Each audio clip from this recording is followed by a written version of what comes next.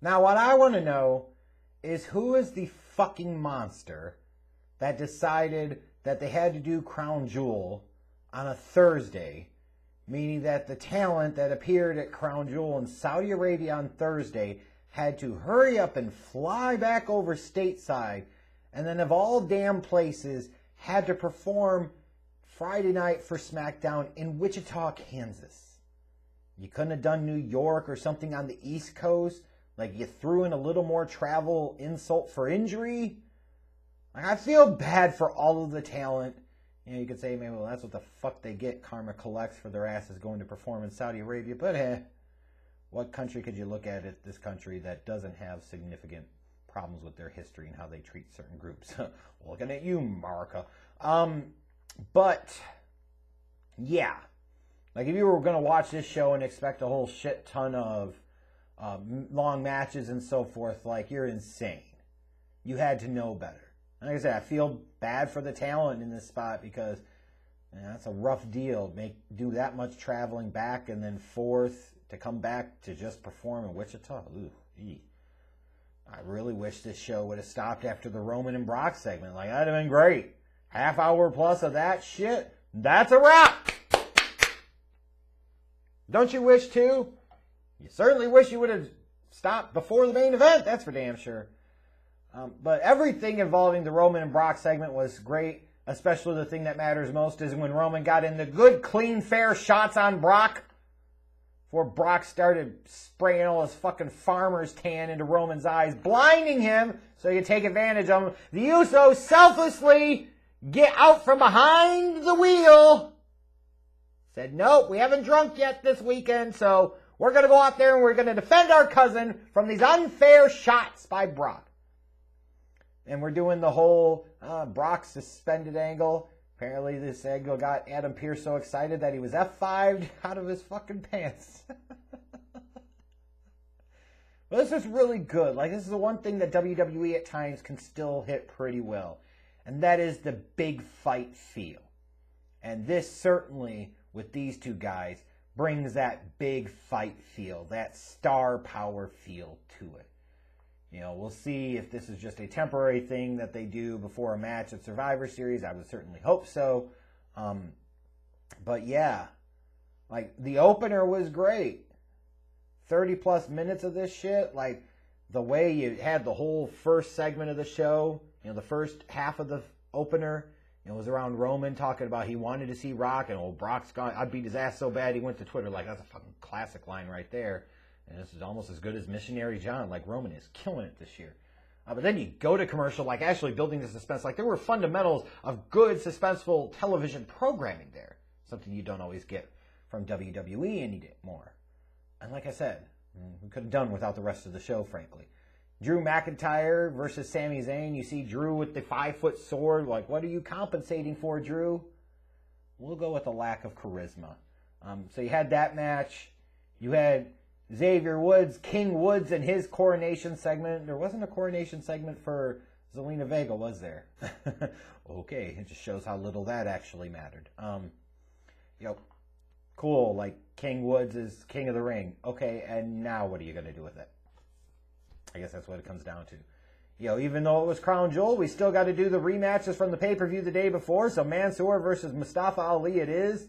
I don't give a shit about either one of these guys, but apparently Mansoor had a vicious takedown of Ryback on Twitter, and for that, sir, I salute you. Yes, sir. You also saw several different interviews with the talents that are now new to the Smackdown brand, which is a nice way to introduce the talent. You know, you just don't have them randomly fucking appear. You actually pretend like you give a crap about them before you bury them. I won't say any of them were great, but, you know, just from a fundamental standpoint. Although when I saw Angel Garza, you know, I kind of got a little bit of a Rick Martel vibe, I can't lie.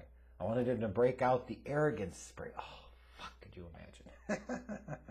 But, you know, those are good. If nothing else, they're giving you an initial introduction into the character. Another big notable thing that did happen on this show was the debut of Hit Row. And I don't know if they're quite ready for prime time yet, but they're being put in this spot, that's for sure. If you're going to ask me, like, hey, what did you think of this? Well, tag team squash match, I am down for. Like, get in, get in your shit and get the fuck out. And that's the best thing to do, and that's what they did here. Do I think that this group actually has a chance, and can they be successful? I think they do. I don't know if I would put them on the same show as New Day, though, honestly. That said, I look at this group and I say, you know what? This group fits so many of the stereotypes that Vince would associate with black people. Like, he thinks every black person raps. He thinks every black person wears those types of clothes or says those types of things or does those types of things. I'm not doing anything bad. I'm pointing out the fact that when you look at Vince, like, at the end of the day, if Vince doesn't buy in, if Vince doesn't see it, if Vince doesn't believe it, it's not happening, period. But you can absolutely point to this group and you could say, you know what? There's enough there for you to see where Vince would actually get behind them. And especially when you look at Top Dollar, like, guy, size, former NFL player, we'll look at him and say there could be some future money there. We'll see about the rest of the group, although B-Fab do B-Fab. So I'm going to say, I actually think that this group has a chance. I actually believe that Vince could get behind them, that Vince could believe in them, that Vince could want to push them. He may have just brought them all up together and then he's going to break off Top Dollar and then the rest go wherever. We'll see. But, you know, the way they were brought out I thought was well done. I don't think they were absolutely money in like the beginning kind of like introductory bars that they were spitting. So that was a little off, but yeah, it's not always going to work. But they got a chance. And they got some personality. And this is a brand, this is a company, this is a wrestling business. God forbid, we need some fucking personality. So I hope they make it. We'll see what happens. But I think they have a chance. And it seems like, at least for the moment, that they care about them. Like, the way they presented them felt different. The way they presented them, they wanted to make them feel kind of like rap stars or music stars or artists. Like, they wanted to make them feel like a legit something that you're supposed to take notice of. We'll see how long it'll last. But for now, it was a really good debut for them. We could have done without Shinsuke versus Happy Baron Corbin 50th time, but this time it counts, damn it. Till Happy Corbin wins, and then nobody's happy, and then we get the match again. Ugh, my God. All the shit you could have done tonight, this is the match you had to throw out there? And oh, by the way, WWE, fuck you! You took broke, bum-ass Baron Corbin, something that all of us wanted to see continue to play out, and you played your own fucking games with it. Now you made Happy Baron Corbin, and nobody gives a shit! Way to go, assholes! You deserve all the heat you can get for that. But maybe this week, not as much heat as you get for that segment at the end with the exchanging of the titles. Oh my God. Like, am I surprised to hear the reports that Charlotte Flair got asked to leave and that there was an argument and a disagreement between Becky Lynch and Charlotte over how that main event segment went? Oh, hell no. Like, if you think those two bitches aren't playing major backstage politics, I don't know where the fuck you've been. Of course Charlotte wasn't going to do something she didn't like, because that's what the fuck she thinks she can do, because she's been entitled to do so. And of course Becky's going to want to get her own shit in as much as she can, because again, she's been entitled to do so, made to believe that that is her right to do so. The whole premise of this segment was just so goddamn stupid. It really was. We're going to have them exchange the titles. Can't they just take the belts with them, you change the colors, and we call it a fucking day? Is that so hard? Like, this was a convoluted, contrived-ass thing. It came across like shit. Like, I'm going to drop the belt. No, I'm going to throw the belt. Like, what the fuck was this?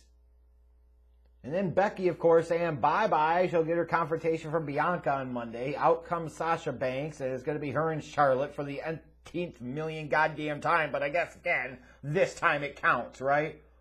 Oh, my God. Ooh. As much as I could just blame the talent like Becky and Charlotte here, I won't even go there. Whoever came up with this segment, Vince. Whoever signed off on this segment, Vince. Whoever structured this segment, Vince. Whoever allowed this to go down in the way that it did, Vince. Deserves all of the blame, Vince. because this was one steaming, stinking pile of grade A bullshit. It was horrible. Let's never do it again. Like I said, this week's SmackDown, the opener, first 30 minutes plus, fantastic. You pretty much skip the rest of the show, and I really wish they would have done without it. I feel, again, bad for the talent because, you know, you're coming from that, being overseas, going all the way to Saudi Arabia, and then having to come all the way back and perform in damn Wichita, Kansas. Yeah, not a great place to be, but yikes. Rough night. This was not the best show to watch after the first 30 minutes.